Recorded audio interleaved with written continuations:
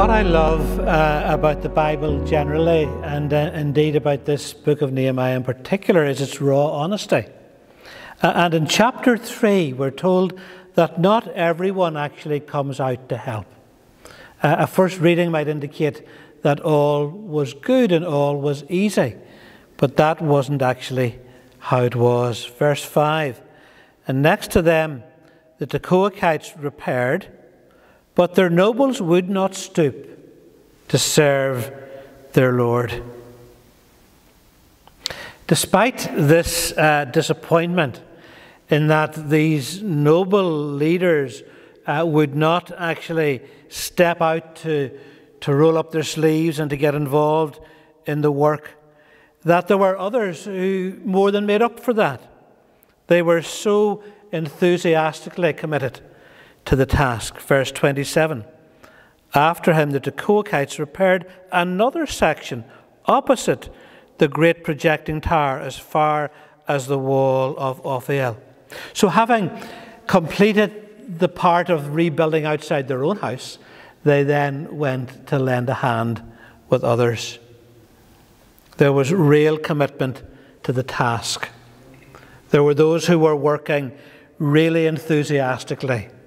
Among those listed are goldsmiths and perfume makers and merchants and others, even priests. A lot of them probably had never laid two stones one on top of the other ever. And yet they get involved in the task. They roll up their sleeves and they work wholeheartedly, enthusiastically and energetically. Alec Batir captures this as he reflects on this chapter with these words.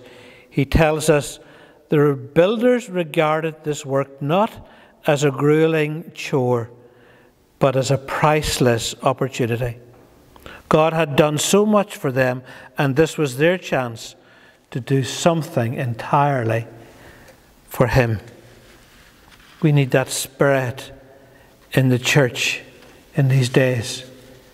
We all need to rediscover the privilege of serving and working and building and rebuilding. We also need to discover that past failures don't necessarily disqualify us. We're not good in the church of the 21st century at making room for those that God redeems and that God forgives and that God gives a new beginning for. We're not great at that in the church. Paul wrote in 1 Corinthians chapter 6, he said, or do you not know that the unrighteous will not inherit the kingdom of God? Do not be deceived. Neither the sexually immoral, nor idolaters, nor adulterers, nor men who practice homosexuality, nor thieves, nor the greedy, nor drunkards, nor revilers, nor swindlers will inherit the kingdom of God. And such were some of you. Past tense. And then he continues, but you were washed, you were sanctified, you were justified in the name of the Lord Jesus Christ and by the Spirit of our God.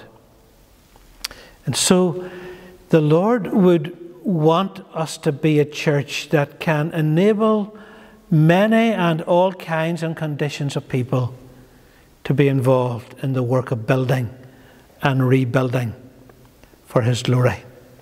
In this chapter, we see that there were surprising people who didn't engage in the task of building and rebuilding, and that there are people that it might surprise us who did engage in the task of building and rebuilding.